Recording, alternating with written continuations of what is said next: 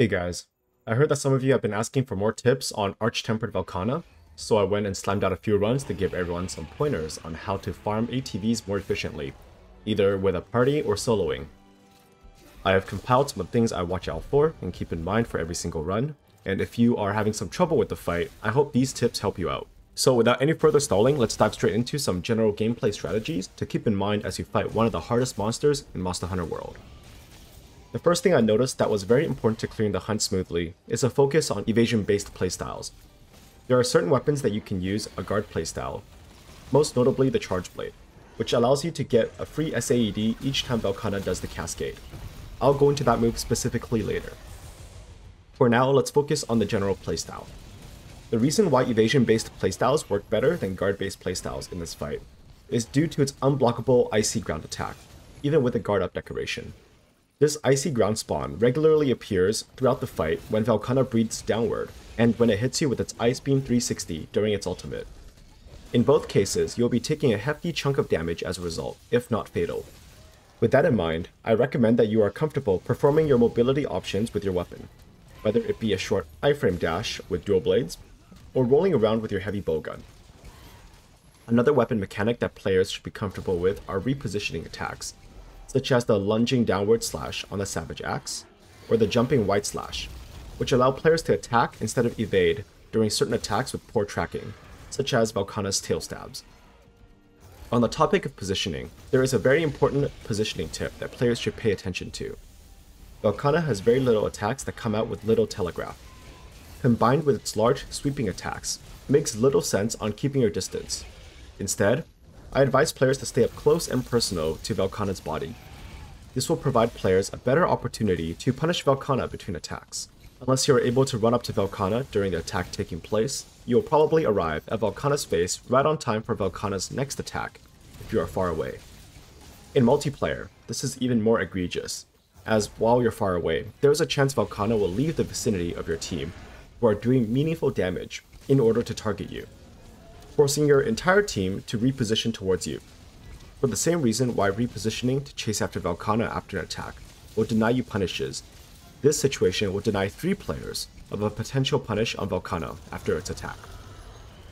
Usually, if I'm worried about dying, I would position myself just outside of sword's reach of Velkhana, while circling to use a max potion or Great Sushi Fish scale. This method allows me to quickly react and leave the threat range of any attacks, while keeping Velkhana's repositioning to a bare minimum. Next bit, we'll talk a little bit more about some of the openings that I look for when I fight ATV. These tips can be used to a lesser extent if you're having trouble with fighting Velkhana in general. The biggest one I look for is an attack when Velkhana breathes into the ground, forming a cascade of ring-shaped AoEs that propagates outwards. Usually, Velkhana would use this attack after performing a tail thrust and screeching at the targeted character while in its ice-clad form, and uses it as a finisher for its ultimate attack following the 360 breath sweep. This attack has an amazing punish window, as Velkhana has a very predictable movement, and stays stationary for a few seconds after landing, being even longer if she used the ultimate. To punish this, I will look at which team member she screeched at and rush to their position, and try to position myself near the center of the attack. In terms of the ultimate attack, players should be completely safe if they are following my positioning tip and stay close to the chest, as the sweep will completely miss the player as Velkhana spins around. The position to punish this cascade can vary slightly, depending on the weapon, but generally, finding a way to tank through or evade the innermost explosion allows players to charge up a large punish as a result. The next attack of note are all the delayed attacks. Due to the delay, it becomes a little difficult to ascertain the exact timing of the dodge.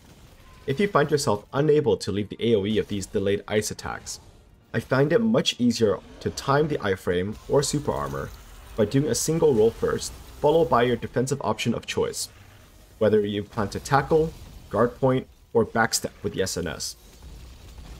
As you get a better handle of the timing of the hitbox, you can start foregoing the initial roll and simulate the roll in your head, as you prepare a charge swing into a tackle, or a backstep immediately into a perfect rush on the head.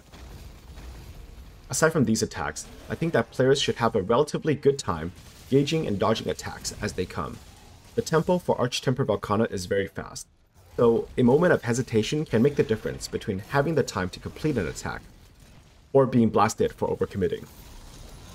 Prior to going into a hunt, I advise players to be comfortable initiating their highest DPS attacks in all the paths that can lead to that attack. If you have any mechanics that you're having trouble with that I did not mention, feel free to drop them into the comments below. Otherwise, if you have any setups for players to try out, don't be afraid to share with the community. Thank you all for watching, and I'll see you all next time.